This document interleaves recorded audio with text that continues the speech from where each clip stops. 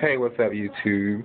I haven't posted a style in a minute. I just did a style on Ashley, my girl. She comes in. I've been doing your hair for how long, like 3 years now? Yeah, that's true. We started out, she came in, they put her hair together, had some African chick just plastered her, put every lock they could find with another lock and just made like 14 big old mounds. Just pissed me off. I took them loose and we got her going.